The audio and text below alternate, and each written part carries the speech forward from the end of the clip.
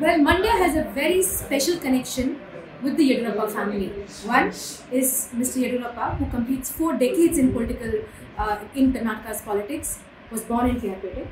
And now I'm joined here by Mr. Vijayendra, who is also the Vice President of the Karnataka BJP. But right now, he is the convener of the Yuva Morchas across the state as Karnataka heads to elections. Well, he's, I can say, the man of the moment now for the youngsters, because you are here galvanizing as much as support from the Yuva Karyakartas as well, and to also talk about what the BJP has done in terms of the welfare of the state. My first question to you, how's the Josh?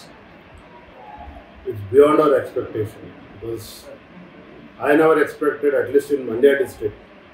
As you know, Mandya is a strong hometown for JDS as well as Congress.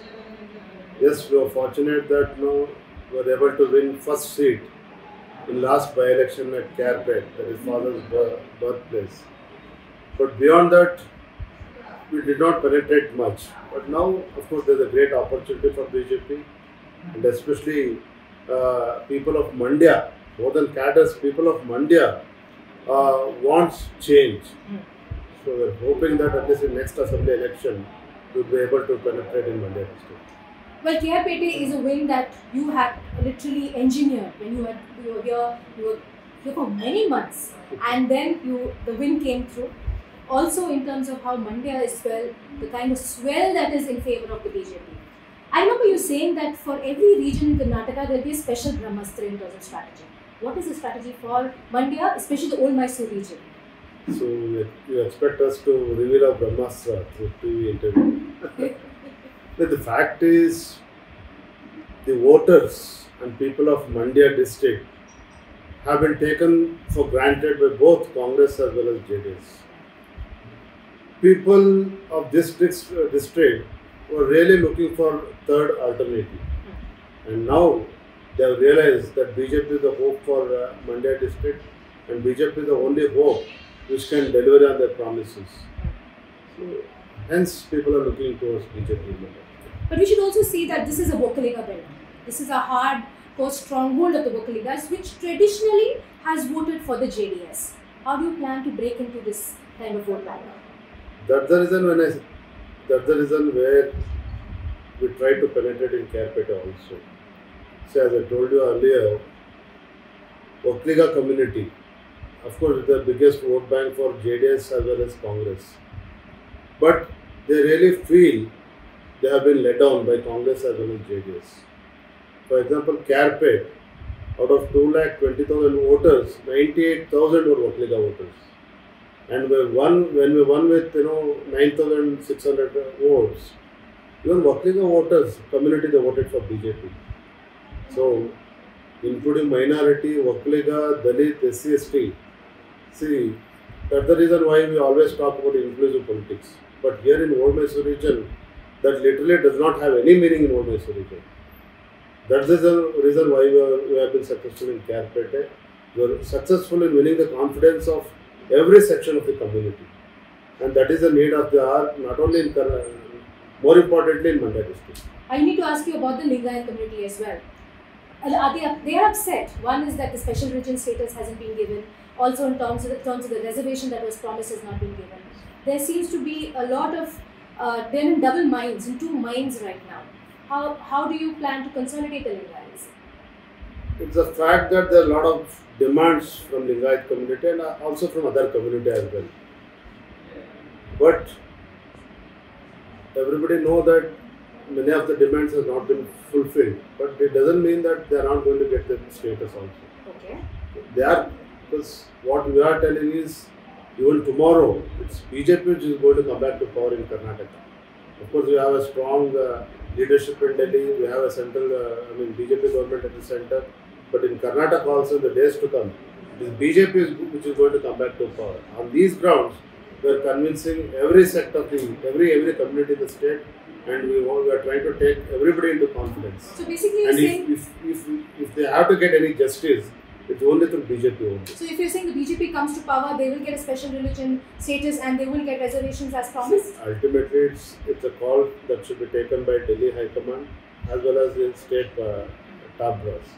But I'm sure justice will be done in future. Four-time Chief Minister, your father, had stood and said that my son will stand for Shikaripura.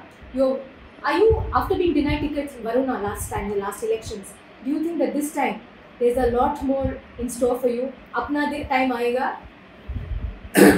So more than father declared my candidature, what is more important is the entire cadres or senior leaders in Shikaripura constituency. They wanted father to contest one more election. But when father declared himself that he is not going to contest any elections further, then they demanded at least Vijayendra should fight from Shikaripura. So based on that, father has declared my candidature. This is one. Secondly, of course, I have been working in the party for the last couple of years. Earlier, I had worked in the party as a BJP state Himachal General Secretary. Yes. Currently, I am a party vice president touring across the state. My party has given other opportunity for me to tour the state. I am doing my job as a humble party worker. The rest is up to the party high command to decide. You're making a very important point. You're touring across the state. What is that one thing that is clicking in favor of the BJP, you think? Your one is you're a ruling government. What else is in favor? We don't have any confusion. Not only we, the people of the Karnataka also, they don't have any confusion. They really believe, they strongly believe it's only BJP party which can deliver in future also in terms of development. So they strongly believe Modi ji government at the center, they strongly believe one more government in the state will take the Karnataka in a development front. We've seen how the campaign the pitch has gone through where many leaders have said that it's going to be a Tipu versus Savarkar kind of a conversation now. In the public meetings also we've seen that being raked up. Is this not alienating the Muslim votes? See, this opposition party is trying to build this narrative. But as far as BJP is concerned, we are pretty clear. We are approaching people, we are meeting people on the development front. We are trying to convince people what center and state has delivered last couple of years and what we are going to deliver in future. So definitely BJP is moving ahead with the development plan.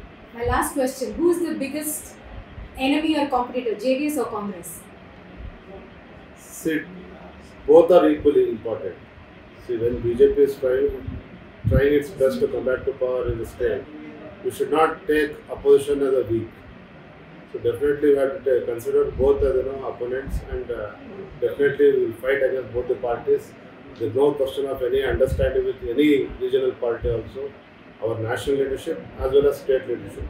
We are pretty clear how to move forward, and we are confident that BJP is pretty sure to come back to power. So one stone, two birds. We want to destroy opposition in the sense people, they want absolute majority for Bharatiya Janata Party in Karnataka. So we are also hopeful the way the way we have been delivered, the way central government as well as state have given so much of schemes to our state. We are confident that people will bless BJP once again in Karnataka. Well, clearly the BJP is in attack mode and they have decided that they are coming back as a single majority party to form the government once again on their own with no alliances. Well, finally, now the ball is in the people's court. Rohini Swami in Mandya for CNN News 18.